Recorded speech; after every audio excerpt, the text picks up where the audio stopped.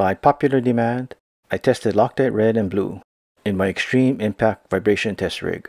And while I was at it, I tested Loctite Super Glue too. Keep watching until the end for that. They all were applied on nuts and bolts in my test jig. The flat washers and coupling nut were notched and locked together. All nuts and bolts were cleaned with grease and wax remover and then 70% isopropyl alcohol. First, 3/8 by 16 307A control samples without thread locker or super glue were set up, torqued to 11 foot-pounds,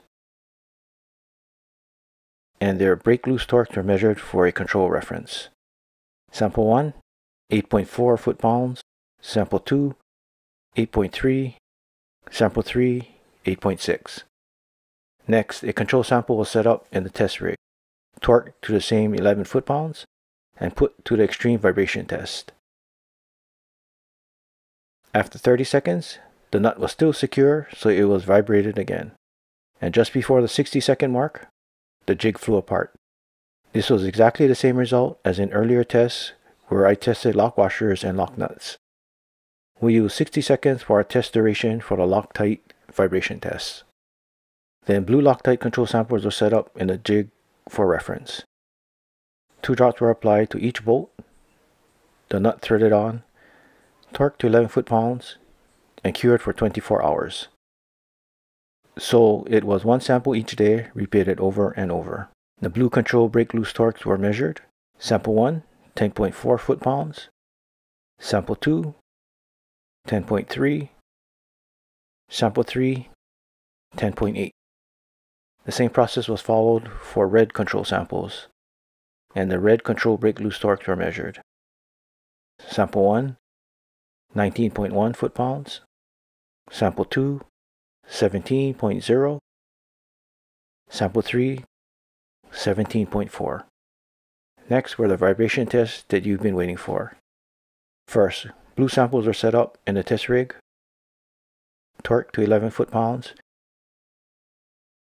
marked with a permanent marker, cured for 24 hours, placed on the reciprocating saw, and vibrated for 1 long minute. I did my best to hold the reciprocating saw in one place. A close look at the jig shows that the nut rotated slightly counterclockwise on the bolt, and quite a distance from the mark on the washer. But I couldn't turn the nut with my fingers. I used this torque wrench to measure the break-loose torque, which was 1.5 foot-pounds. Next, blue vibrated sample 2. Vibrated for a minute. It looks like the nut stayed with the flat washer, but the bolt rotated slightly. And the break-loose torque was 1.79 foot-pounds. And blue vibrated sample 3. Vibrated for a minute. Looks like the nut and bolt rotated slightly, and the break-loose torque was 1.33 foot-pounds. It seems that the bolt preload was lost on all 3 blue samples. Next up, the red samples were set up in a test rig, torqued to 11 foot-pounds, marked with a permanent marker, cured for 24 hours, placed on the reciprocating saw, and vibrated for 1 long minute. The marks were still aligned, and the break-loose torque was 12.22 foot-pounds. Next, red vibrated sample 2. Vibrated for a minute.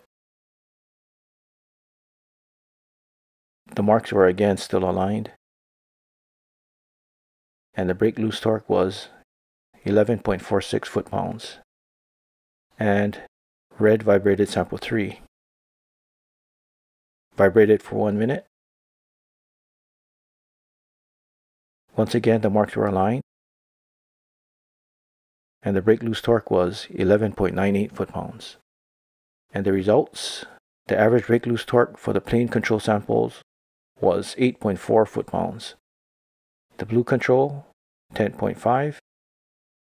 The red control, 17.8. The blue after vibration, 1.6. And the red after vibration, 11.9. So, compared to the plain control, The blue and red Loctite increased the torque needed to break the nuts loose.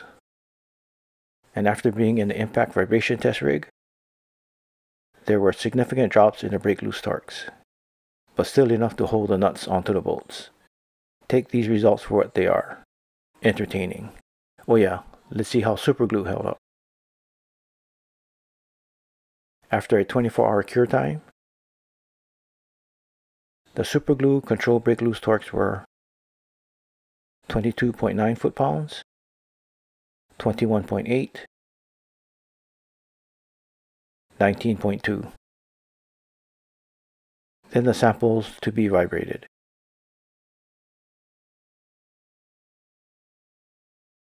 And after a 24-hour cure time and being vibrated for 1 long minute, the nut and bolt marks are still aligned, but they slightly rotated from the washer. The break-loose torques were 11.5 foot-pounds, 14.7 foot-pounds, and 12.4 foot-pounds, for an average of 12.9 foot-pounds. Very similar to the Red Loctite results, but a major difference is that Red Loctite is rated for use at much higher temperatures than Super Glue. Back to the garage.